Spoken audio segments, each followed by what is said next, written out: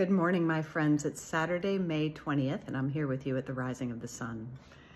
We're glancing at this beautiful painting by Sergio Coder.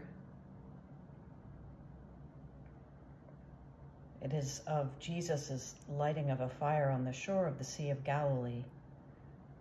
The disciples are out fishing. The sun is rising. You can see that sort of fiery sunrise in the background, matching the fire on the shore. Peter jumps out of the boat to swim to the risen Christ.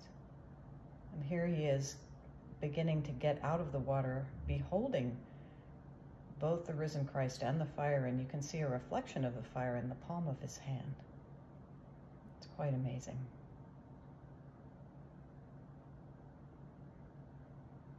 Beautiful reflections in the water, yellows and greens, as well as the fiery red.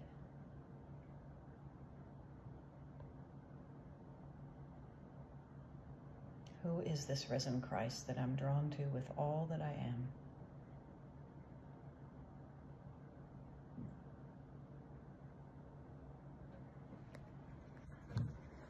We continue this morning in the book of the prophet Ezekiel.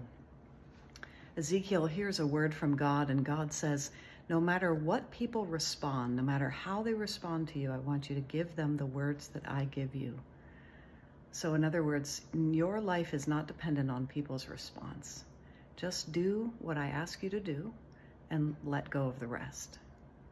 And then Ezekiel says the Spirit lifted him up, and he saw these wheels of chariots and heard the sound of brushing wings like angels, and they transport him.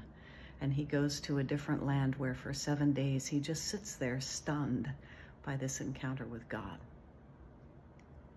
God says, just do what I ask and don't worry about the results. What if we didn't worry about the results? What if we were able to do what we believe we were called to do without any hesitation or worry, without any real fear of the consequences, whether people accepted us or not?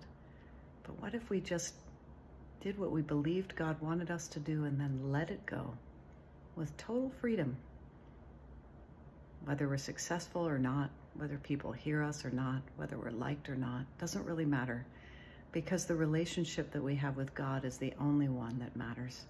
And as long as we feel that we're being faithful to that relationship, all else will work itself out. And we'll hear the brush of angels' wings and feel the moving wheels of a chariot taking us to the next level. Let us pray.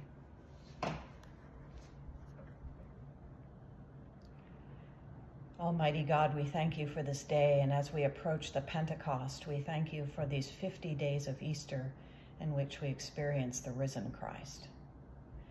We ask that you would bless the sick today, Lord Christ, that you would bless the dying, the hungry, those who mourn, those who struggle with addiction or mental illness of any kind, the incarcerated, the homeless, the lonely.